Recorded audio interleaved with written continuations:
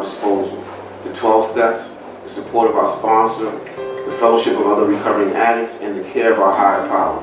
Serenity House is located in Concord, North Carolina. It works to break the cycle of homelessness and chemical addiction, one person at a time.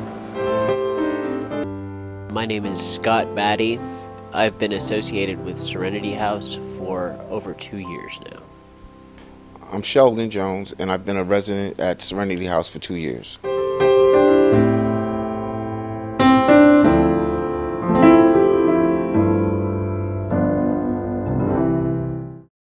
In the first year of my recovery, Serenity House was like the cornerstone. Without the Serenity House, I really don't know if I would have made it.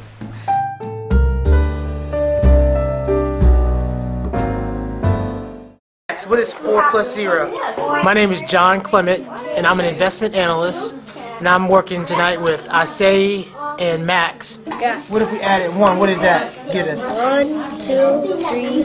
And I've been working with these guys for 2 years. Can you write down the title of the book that we're doing, Ben? I'm Steve Yasko, and during the day I work in clinical research for a pharmaceutical company, but tonight I'm working with a child named Sebastian. Okay.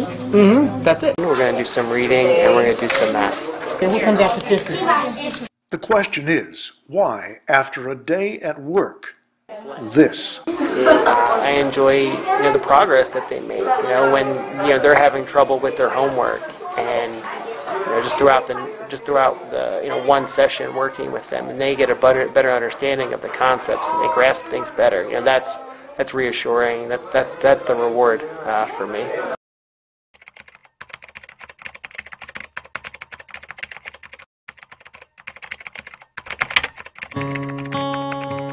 At first glance, it would appear to be a contradiction in terms. Pineville Neighbor's Place sure didn't look like a house in a neighborhood.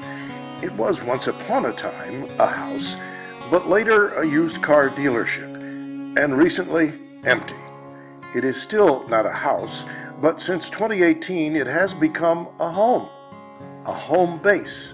This Neighbor's Place. Place where we help people. And you have 3 children? I have 3 children. Help people in oh so many ways. Welcome to the second annual Pineville Potato Swap. Good morning, everybody. New Shiloh Baptist Food Pantry, 500 pounds of potatoes. Gaston County Senior Centers, 1,200 pounds of potatoes. Woo! And the trucks just keep on rolling in. Let's keep bagging. That is awesome! Oh my gosh!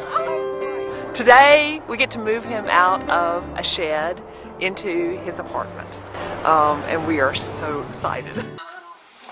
I didn't know where I was going to get diapers or formula or anything like that. Enter Jolanda Washington.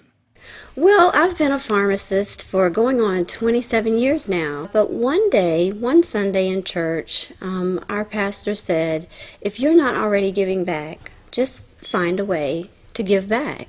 I said babies, of course. So went searching, found out about a diaper bank. I had never heard of a diaper bank, but it kind of piqued my interest, and I felt like, it was something that I could do, just a small way to give back and to continue to love on babies.